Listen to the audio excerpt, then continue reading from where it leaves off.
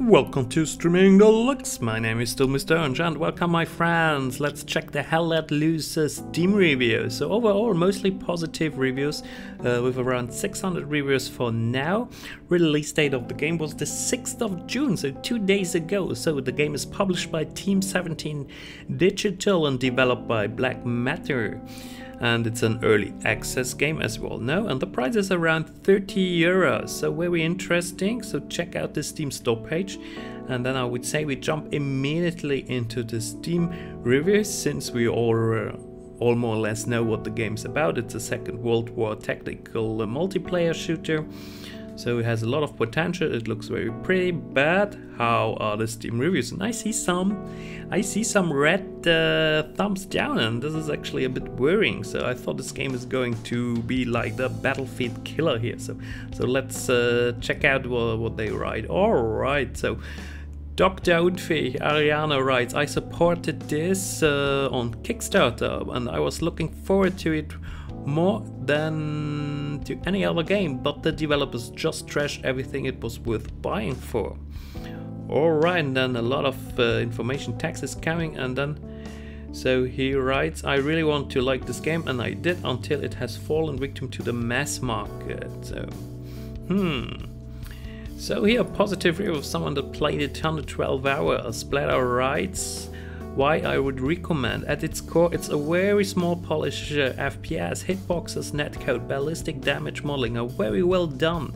Immersion, it's hardcore all the way. One of the best experience I have played on a battlefield. Suppression is terrifying, gore, RT strike, artillery strike, carpet bombing A+. Gameplay mechanics, the developers experimented with different approaches and have a good balance. Squad play, you must play as a group. Great example in video below, so check out this video. Roads, loadout, he likes the balance. Players who insist on lone wolfing have no way to impact the game.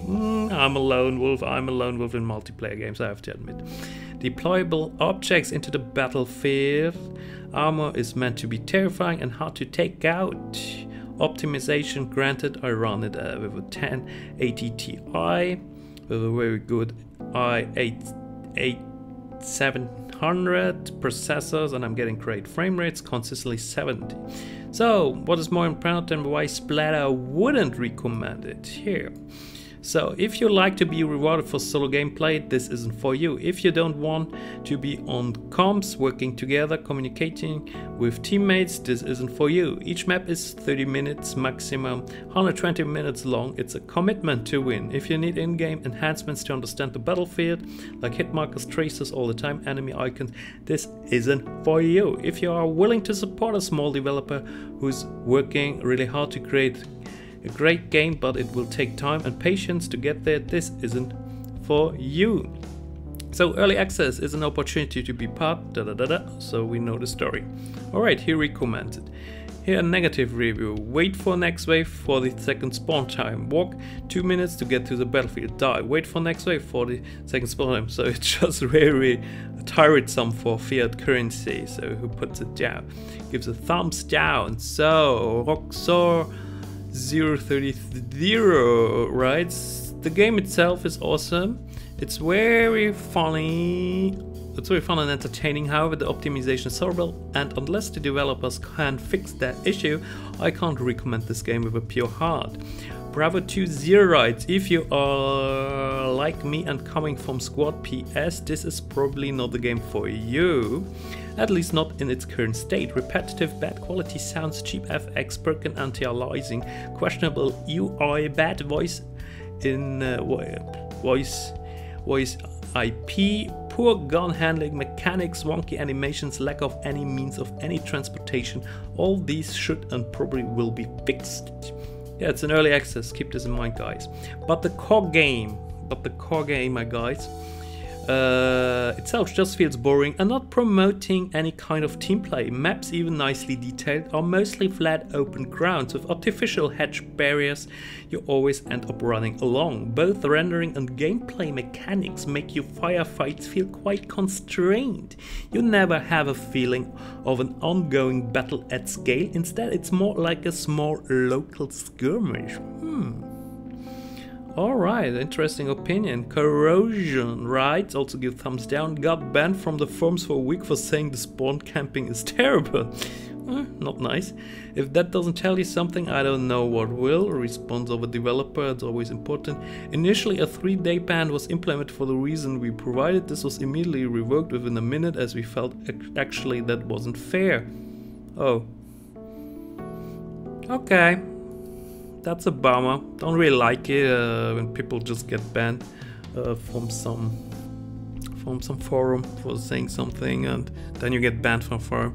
I got banned 2 times from a forum on Steam. I think it's definitely not fair doing this. So let people freely talk their mind. Freely talk their mind. All right. So I guess I unbanned him. Achilles' Last Stand, much better than Postscriptum on release, and you will get any better with added content fixes, recommended. And Brandon Sports Ride, it's a good game actually. People are mad that the version they got didn't match the Kickstarter, and rightfully so. I hope the developers plan to fulfill their promise. To those backers, all those negative reviews are basically about that. I do enjoy the current version, however. Alright, and 442nd Dodge Rides, best World War II game I have played in a long time. This game is very intense, has dark gritty vibe, the visuals are amazing. It needs work, vaulting and MG placements to name just 2 things, but that aside, this game is going in a great direction. The developers team are great folk. Please play this game cooperative, use your mics or at least type in chat that you will follow your squad members. This game is best played as a group. You need each other to play Garrison.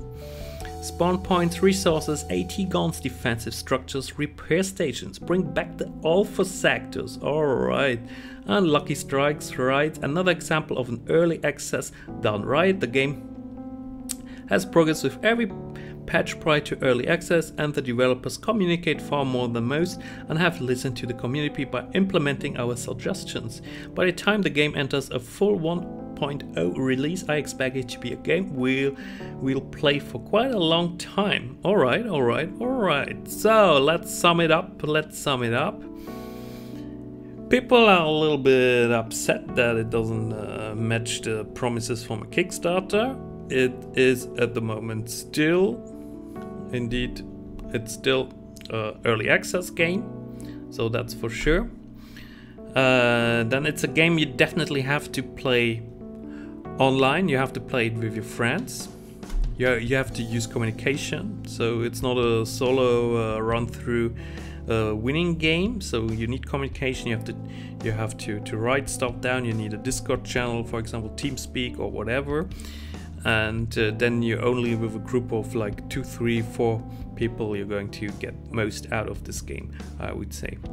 Alright, but overall it's probably a good World War II tactical shooter. I mean, it looks good, it looks like fun.